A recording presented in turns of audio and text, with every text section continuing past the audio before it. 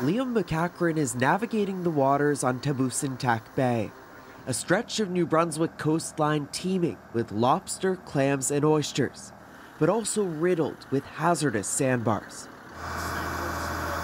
In recent years, the Department of Fisheries and Oceans has dredged the harbour, making the shallow channel near the sandbar safer to pass through. But days away from lobster season, it announced it will not be dredging.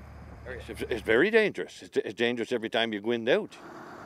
Weldon Harding has been lobster fishing at the Tabusintac wharf for more than 40 years. He says the channel often becomes too dangerous to navigate. We lost three guys already because of that gully where they drowned in it. And it is just that it's narrow and it's shallow, and if you come in and if it's rough, you hit the bottom, the next wave takes you and sinks you.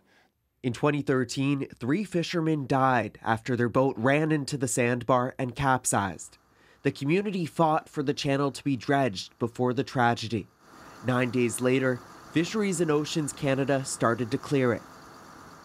DFO says dredging in Tabusintac and Pointe Sapin has been postponed to a later year.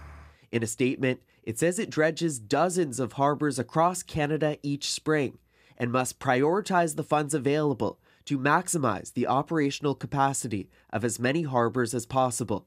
They say they don't want us on it, but we're still using it. Tabusintac fishermen are also calling for repairs to their aging wharf.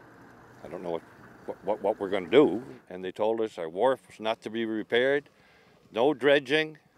Now they don't want to send the survey boat. So it's critical that work needs to be done here. Martin Mallet with the Maritime Fishermen's Union says the wharf in Tabusintac is one of the worst he's seen in the Maritimes. Well, the wharf is falling apart.